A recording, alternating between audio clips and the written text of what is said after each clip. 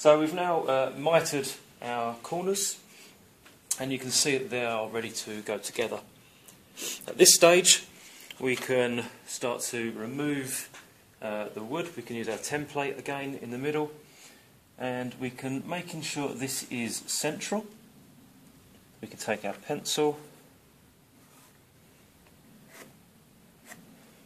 and just mark where we're going to cut. The middle part is going to be wasted away, so on that we're going to use our hatched lines to mark the waist. Okay, so we've marked the front here. We now need to know how far back we're going to chisel out. So we need to go back the distance of this MDF, which is 4mm. There's a number of techniques we could do. One, we could use our old friend the marking gauge.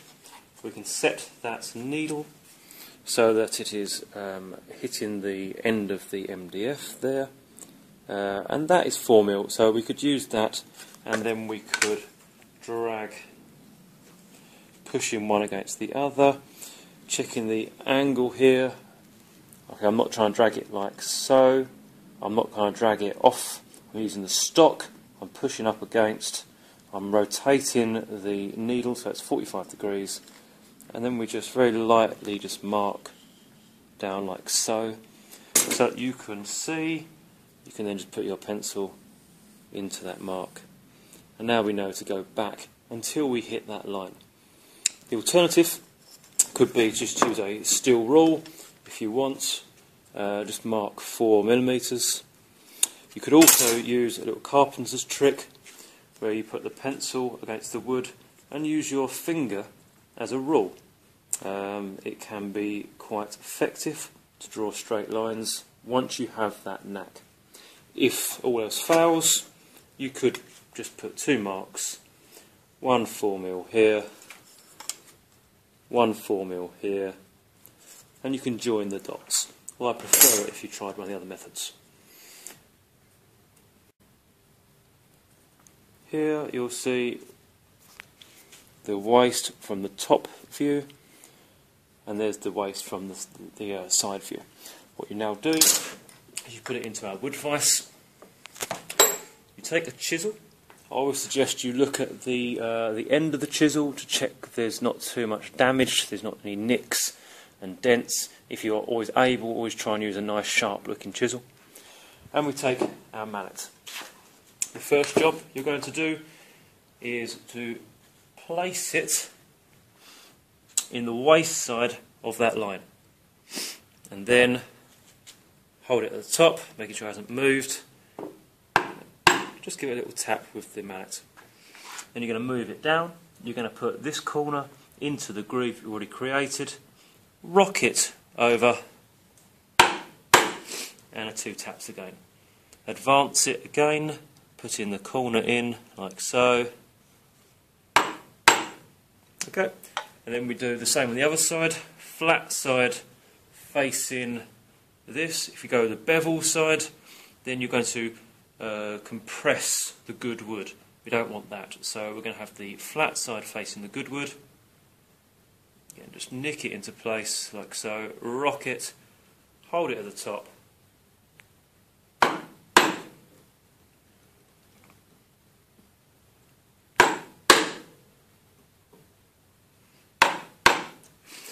Once you've got that, you can go back over again.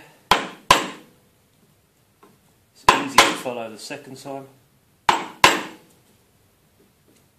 You won't be able to go the whole depth 4mm deep in one go. Now we're going to have the bevel facing downwards, as we did last year, our prior learning, and we're going to start to remove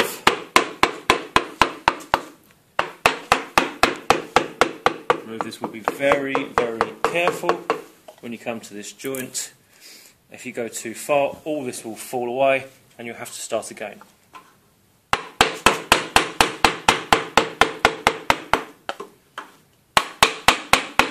See here, I'm just literally just tapping when we get this close.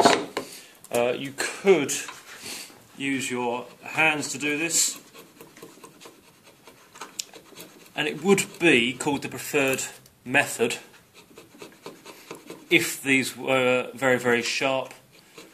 I just feel that some people find they have more control when they use a mallet, because you can give lots of little taps and you're not relying on the strength of your hands. Be patient when you're close here. Any movement and you will just remove this whole piece of wood. There's no cut to stop it happening.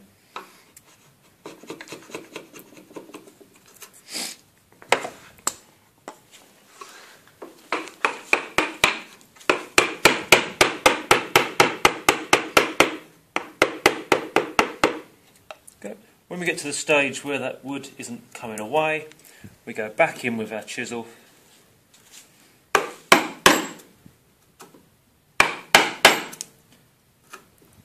Now we can go a little bit deeper.